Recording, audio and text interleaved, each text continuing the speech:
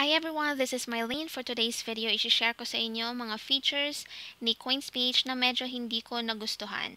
In short, medyo hate ko sila, okay? Pero please, disclaimer lang, just because hindi ko sila type doesn't mean hindi na sila maganda or hindi na sila nagpo-function well.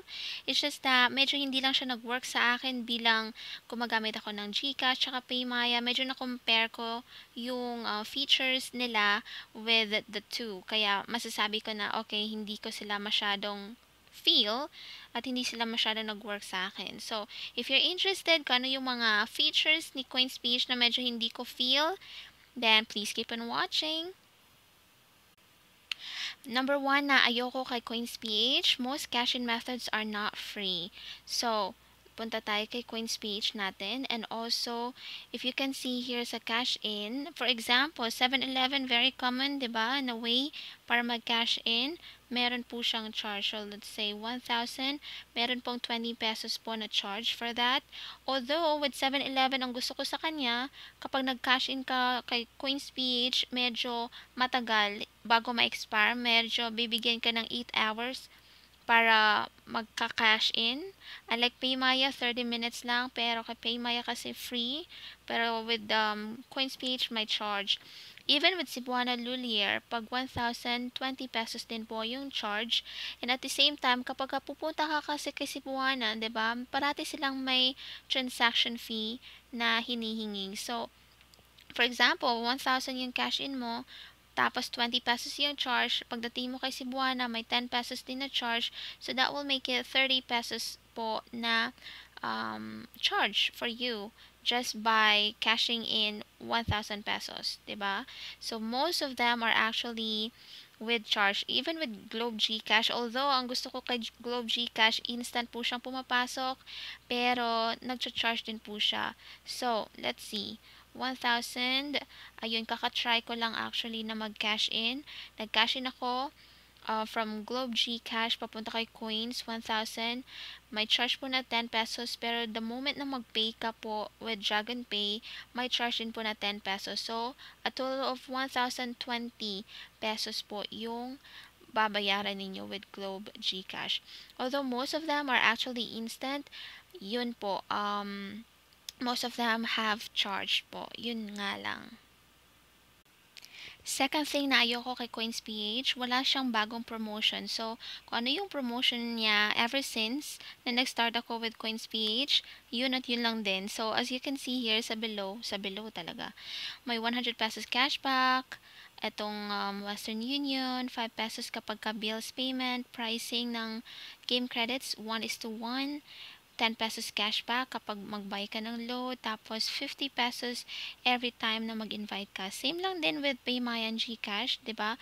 Pero before napansin ko, nagkaroon sila ng 75 pesos. So that was a promo, pero ngayon bumalik sila sa 50 pesos na invite.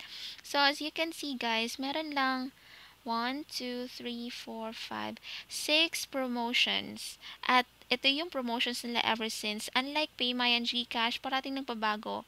For example, with PAYMAYA, every month nagbabago ata. I think, I'm not so sure. Pero parati silang may bago. Parating meron kang aabangan. With Coinsph, as is, ganun na lang siya all the time. Although, syempre hindi naman tayo makaka-complain with, for example, 10% cashback with buying a load, 'di ba? Mataas na yan for sure. Kasi yung iba 5% lang. And the rest. Like for example, bills payment, walang charge actually pag nagbayad ka ng bills with Coinsph. Tapos may cashback ka pa. With others, you have to pay a charge. Tapos wala pang cashback. So, yun, I cannot complain on those kasi magaling din naman talaga yung promotions nila. Although, sana magkaroon sila ng additional promotions, you know, mas mabuti siguro yun pag ganon. And lastly, cash in and cash out methods through banks po are not instant. So, through banks po ha, kasi meron po akong na-try with GCash, instant pong pumasok and na-transfer po ako through bank.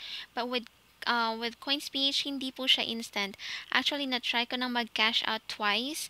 Hindi po siya pumasok agad. Instead, I think I waited maybe 2 to 5 hours bago pumasok. Although within the day naman siya.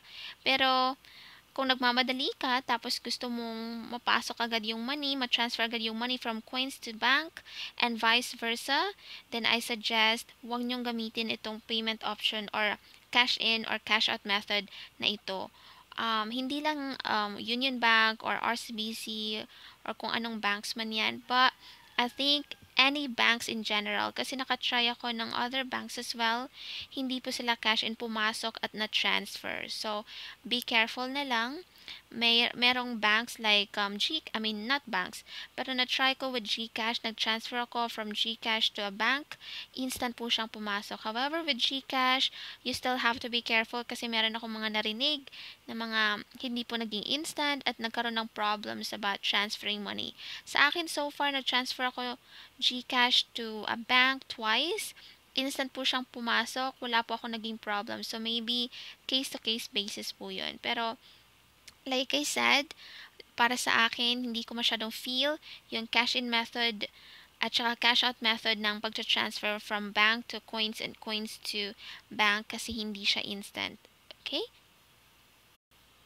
Alright, so there you have it, guys. Those are the 3 things or features that I hate about Coinsph. So, yes, if you have any questions, feel free to comment down below. And also, please don't get me wrong, guys, ha. Yun ay base lamang sa experience ko at dahil na-compare ko sila with other apps like PAYMAYA and GCash, kaya ko nasabi yun, okay? Pero, I have nothing against Coinsph. Love ko si Coinsph. In fact, I always use it, especially pag nag-i-load ako or nagpipay ako ng bills. But, just like any other apps, wala namang apps na perfect, 'di ba? Meron din yang flaws in short. So, these are the things lang na medyo ayaw ko with Coinsph. Alright, but anyway, guys, I hope you enjoy this video. I hope you find this helpful, and also malapit na tayo maging 500 subscribers. So, thank you so much for the support. And please watch out kasi as soon as we reach 500, as I promise, magkakaroon po tayo ng giveaway. So, thank you. I hope you subscribe and see you. Bye-bye.